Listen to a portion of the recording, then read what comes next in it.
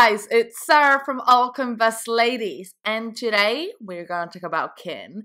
But before we do that, let's be a bit happy about the greenness that we have. Well, that's a bit awkward because there's a lot of red in the top 10, but it happens, it's a little pullback, it's okay. So Kin is number 2 currently in one of the biggest gainers of the last 24 hours. The reason why Zcash is number 1 is because it was listed on Gemini alongside with Litecoin and Bitcoin Cash, so we can see a bit of a pump, which is quite good, obviously. So Kin is currently trading at 79 position with a market cap of 248 million. And Kin is basically a sort of an altcoin that facilitates transactions within the Kik ecosystem, and they're basically planning a fork from Stellar to steer clear of potential issues of scalability and high transaction fees. Kin was originally developed as an ERC-20 token, but as time progressed, developers soon realized the limitation of the Ethereum blockchain in relation to its scalability and transaction speeds. In a statement made by Ted Livingston, which is the CEO and founder of Kik, he made it abundantly clear that Kin needs to be scaled now, and he also added that most crypto projects to date have been technology-driven first and product-driven second.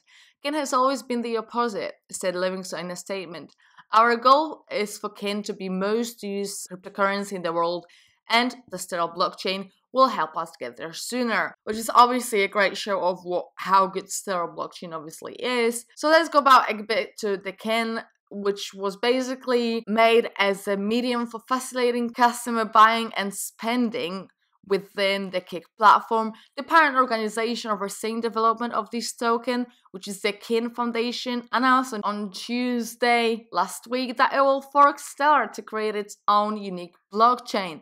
This new blockchain will be free from any kind of transaction charges, basically, and will be operated via permission nodes. So when talking about Kin, we can't basically forget about Kik, which is basically a widely used smartphone messaging service that boasts of having over 300 million active users. When using Kik, customers can basically earn Kin tokens for making contribution to the native community, which can then be spent in exchange for goods and services within the platform ecosystem. For example, the tokens can be exchanged for additional paid content, services, and can even be used to compensate developers and content creators to their offerings. Also, what is worth mentioning is that Kin succeeded a former currency known as Kik Points, which launched in 2015 and was used within the popular messenger service for facilitating all internal transactions. So a lot of you could think like, what actually the fork will achieve? And I think it's a very good question to ask.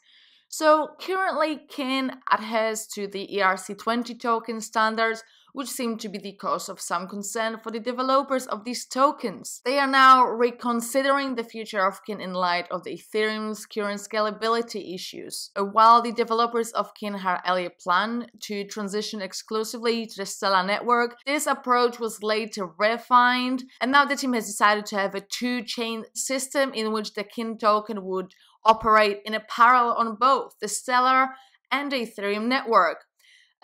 Stellar, though, is not free of its own problems, and as per Nathan Lev, the currency continues to face its own share of business scalability issues, but I'm sure they'll sort it out. Stellar is an absolute brilliant crypto. I really enjoy reading the white paper ones. As a quick summary, Kin is set to offer users with a bi-directional blockchain support, which means that consumer-facing applications will make use of the company's proprietary Kin network instead of the one deployed by Stellar. So if you guys got any questions about how it'll work, when it'll happen and everything, leave a comment, guys. Let me know. Do you guys hold any Kin? I know Kin is one of altcoins, and altcoins usually go quite badly when Bitcoin goes down, and a lot of investments are made below 100. Well, Kin is it's in 100.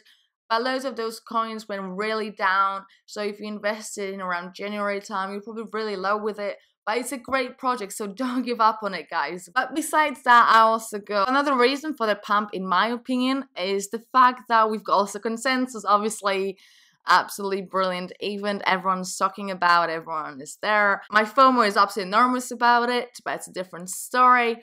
And also, it's worth mentioning, I think, that the CEO of Kin, will be talking about before crypto and after crypto. So I'm sure it'll be on Tuesday. I'll be tomorrow. He'll be talking, and if you guys are there, it's definitely worth going to, or you can just listen to it live. I think it's a great promotion for such a great crypto like Kin. And yeah, guys, let me know what you think about the current situation. Is it a good idea that I have? Leave a comment. Remember to subscribe to our channel. If you're not following me on Twitter yet, follow me at Altcoin Sarah. And remember to follow Altcoin Ladies as well, where you can get the latest posts and videos that I do make. So I'll catch you guys later. Bye!